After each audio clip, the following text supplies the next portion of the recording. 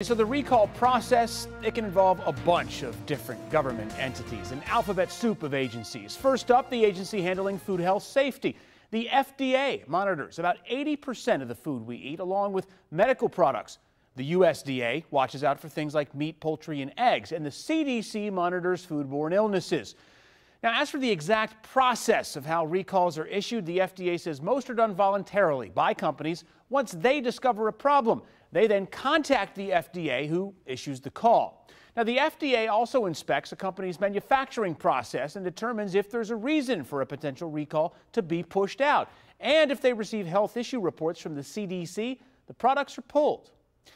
And viewer Terry Hobson asked us, how do you check the FDA site for recalls? Once you go to the FDA site, search for recalls, and you'll be taken here to this page where you can see the most up-to-date recall list along with a full description of the issue.